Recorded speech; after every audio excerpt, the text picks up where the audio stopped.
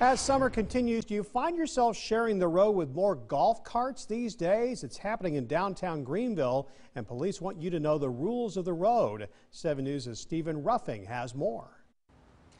Greenville Police likes to remind drivers that there are state laws and not city ordinances when it comes to golf carts, especially when more are out on the road during the summer. First and foremost, golf carts have to be insured and registered through the DMV. Officers say one of the biggest issues they see is who is driving. Greenville Police Public Information Officer Jonathan Bragg says a lot of parents let their kids drive.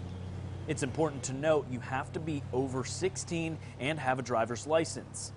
There's also laws for when someone can drive. It has to be during daylight hours. Drivers are also limited to where they can go. They can travel 4 miles within their residence, and they have to be on secondary roads. They can't be on main roads that exceed the speed where the speed limit exceeds more than 35 miles an hour.